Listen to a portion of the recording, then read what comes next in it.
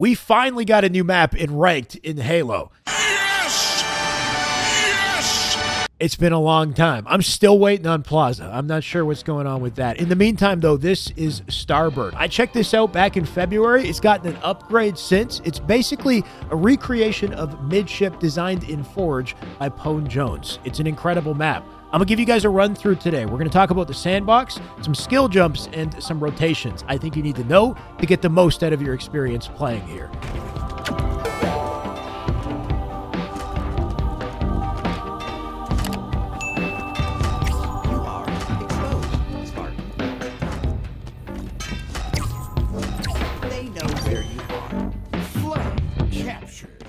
This map definitely got a glow up since I was here last. He's brightened the colors. It's midship in layout, so it's super simple, especially if you want to know callouts. I mean, you got blue base and red base. You got top blue and bottom blue, or basement. You've got pink side, and you got car side. You can probably call this car 3, car 2, car 1, and then P3, P2, P1. Top mid, bottom mid. You're basically done, right? In between that, you got the streets. You can call these streets, and things will get more specific as you go, but I think just knowing this will kind of hold you over. For the weapons on the map, you can tell that Pone Jones is using midship as inspiration, but in UNSC fashion, and I'm curious to hear what you think of it. We got a bandit top base. Down bottom base, we have a sidekick. On the way to pink, we've got plasma nades. And then up on P2, we got a commando. This used to be a stalker or a shock rifle. Commando, of course, not really a power weapon, so it definitely changes how the map plays, and I'm curious to hear what you think of it. Midship typically doesn't really have a sniper type power weapon, right? So I kind of get it. It has a power-up instead, right? You got an OS up on top mid instead of a camo, I guess. It used to be bottom mid, but now we get shocks bottom mid instead here. We've got a repulse P1. That's kind of a power weapon to keep in mind. And then on car side, you got a shroud up top. What a great map to use a shroud screen, in my opinion. There's so much open space, a lot you can do with this. Car 1, you've got a plasma pistol, which is, I guess, sort of a power weapon to keep in mind, depending on how you use it. But that basically sums it up. I think the only thing this map is missing in comparison to past iterations would be a sword. Is Infinite Sword completely chalked in terms of balance? I'm curious to hear what you guys think. Is there any room for a sword on a map like this? Or would you like to see a stalker or a shock, a sniper on the map instead? Those are the only kind of pain points, I think. The social version of the map does have a sword, but in ranked, this is what we get. And it is kind of nice to have a map that's just focused on BR versus BR combat. All right, the bases. There's not too much going on here, mostly open space, but of course, this is crouch jump height. You might not know you can actually jump off this, though. It's got collision. It's useful if you jump off this one to skip your clamber over this ledge. So something to keep in mind. It also sets you up for a curb slide to rotate out the window. Pretty cool. I hope this doesn't get patched, Pone Jones, if you're watching, but you can actually jump on this wall. It's tricky. If you jump towards the corner of the wall here, you can jump on it and shimmy around it and sit like this. If you go any farther, you're going to slide off automatically. I'd say there's adequate risk to offset the reward personally, but it works on both sides of the base, on both sides of the map, so maybe keep it in mind. At the front of the base or window, I like what he's done with the place here. He's flattened this out and extended it out front of the base. You can walk out. You can shimmy along the edges here, sit in the outside of this if you like. This whole area is just more accessible, just smoother to navigate.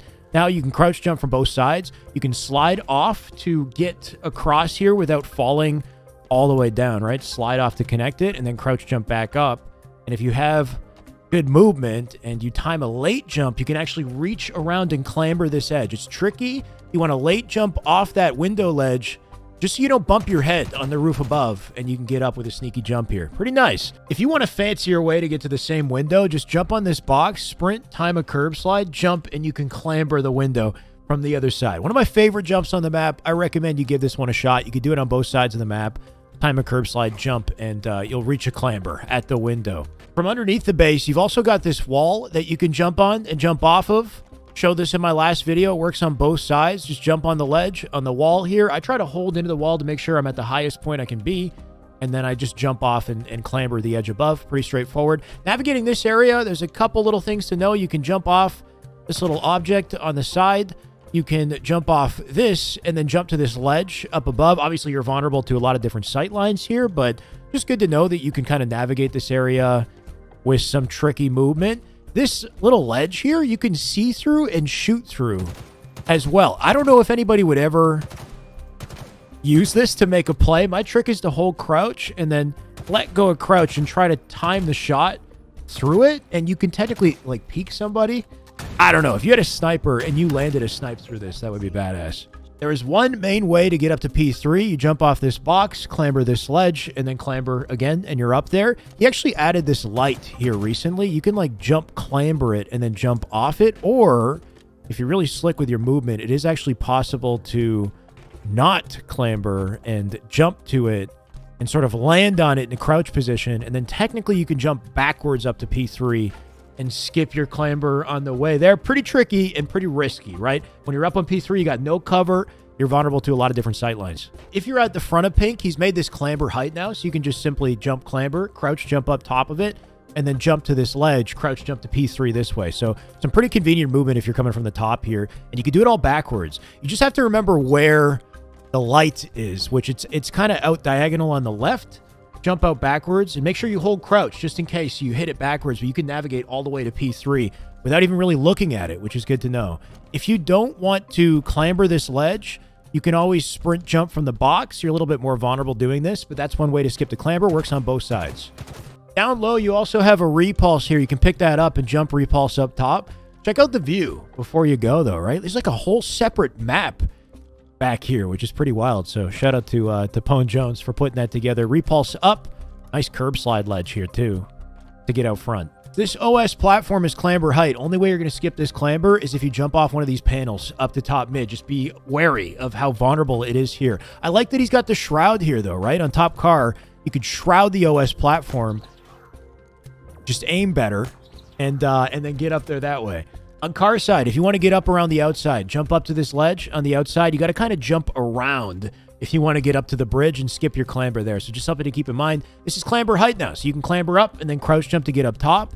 You can then sprint, jump, clamber this ledge up above. This is tricky, but it is actually possible to sit inside here too. I'm not sure what you do with it though.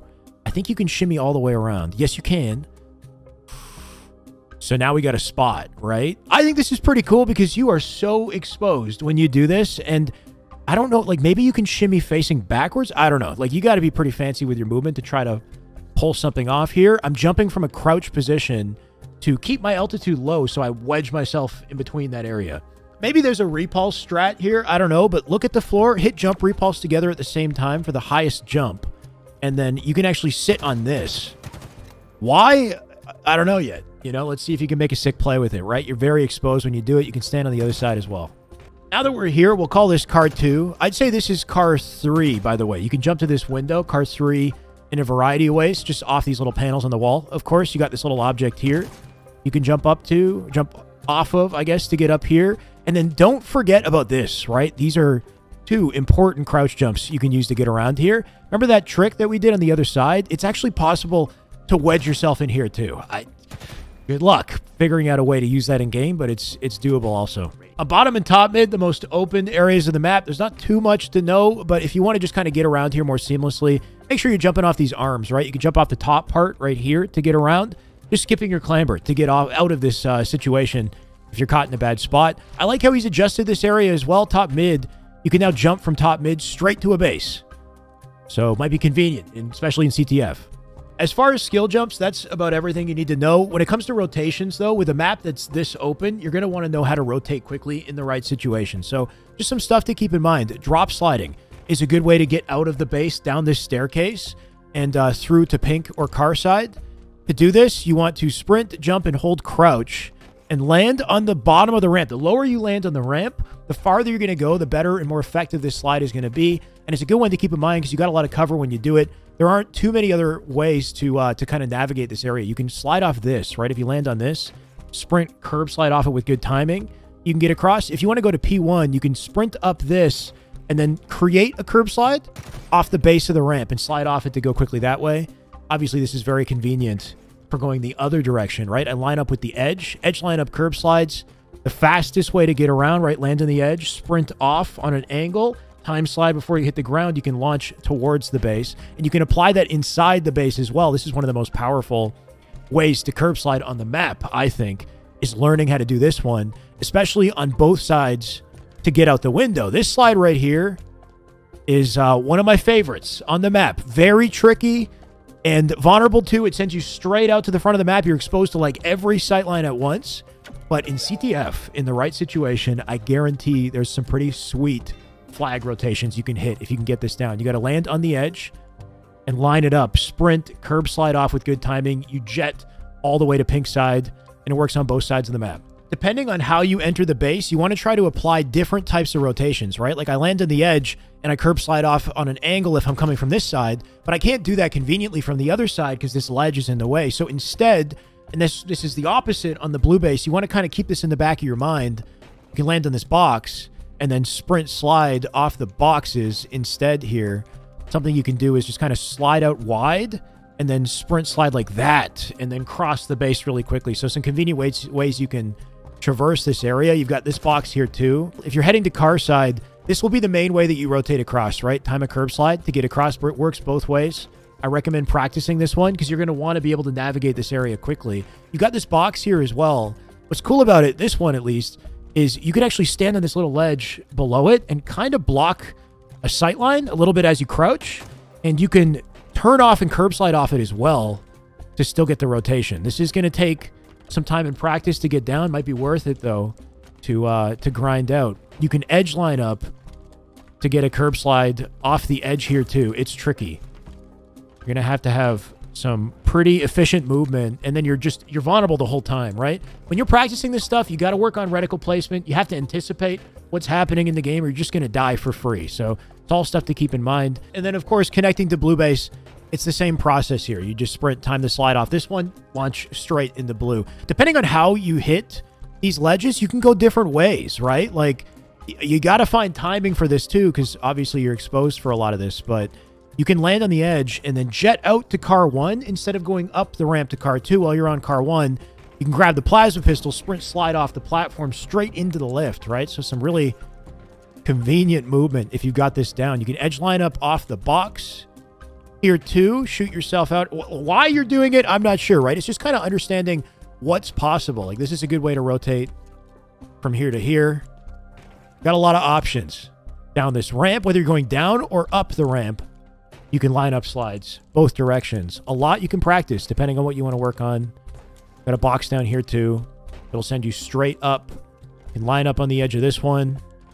A lot of fancy ways to get around the map. One of the best ways to get to center map from this staircase. Slide off this. Don't miss it or you'll die. Up the top car here, you've got these panels.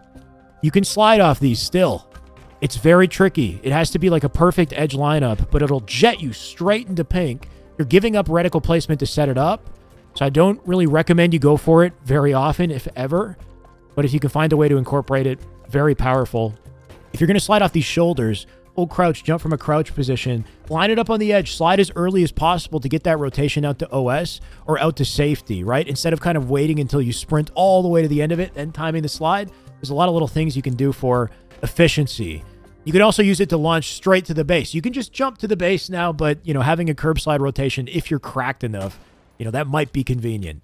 And that covers it. That's Starboard and just about everything I think you need to know. I'm a big fan of the map. I have yet to really grind it in ranked matchmaking, but I see this as a W. I hope we see more maps just like this enter ranked. I know we got Plaza on the way as well. There's some other fancy movement you can do on this map that I didn't show off, especially if you apply the repulsor plus the curb slide. I'm sure there's some fancy flag runs. There's also some sneaky spots that I purposefully didn't show. I want you guys to find this stuff yourself. I don't want to spoil it. I also don't want it to get patched right away. So have some fun, see what you can find, and see if you can make a big play. Maybe tag me on Twitter. But that's it for the video, guys. If you like the map, let me know. If there's anything else you want to see in ranked matchmaking, any other ideas you've got, because I know we got a lot of maps kind of sitting in Forge that would be perfect for the playlist.